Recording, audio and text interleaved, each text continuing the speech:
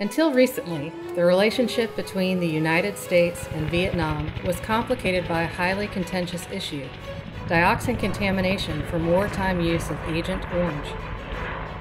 But now we are celebrating a major milestone in overcoming this issue: the successful remediation of dioxin contamination at the Danang International Airport.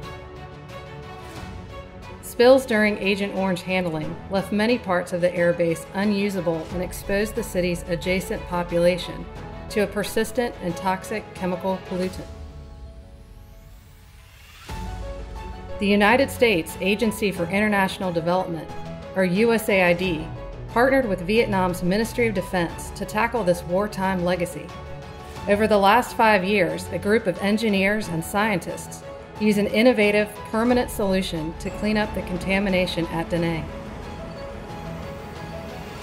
American contractors built a football field-sized structure to contain contaminated soil and then applied a patented American technology to heat the soil to over 635 degrees Fahrenheit or 335 degrees Celsius, thereby permanently destroying dioxin.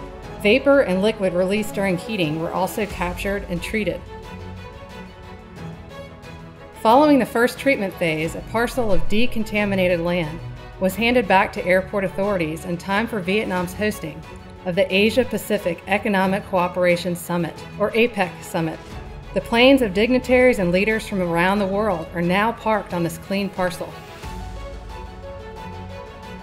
We will hand over a final portion of decontaminated land in the coming months so that the airport can expand its air cargo capacity, facilitating future trade of high-value American goods, turning a painful reminder of the past into a symbol of positive collaboration for the future.